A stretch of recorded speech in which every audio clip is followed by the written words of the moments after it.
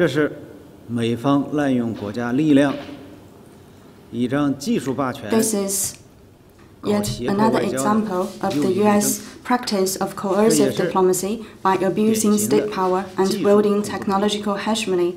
It is classic technological terrorism.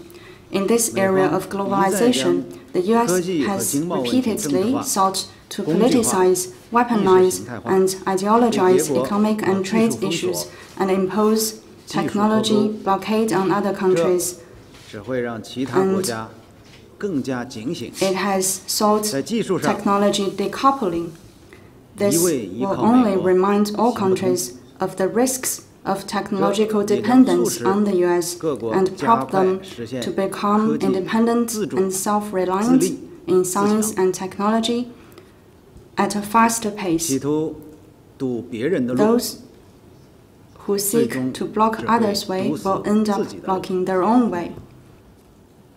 我们希望美方秉持客观 We 公 hope 正立场， the relevant side will adopt an objective and just position and make independent decisions based on its own long-term interests and fair and just market principles.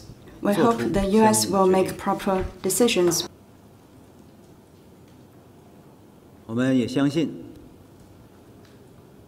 有关方面 We also believe that the relevant side 保持独立自 will 主， remain 保持独立自 independent 主，能够做出独立的决定。 make independent decisions on their own.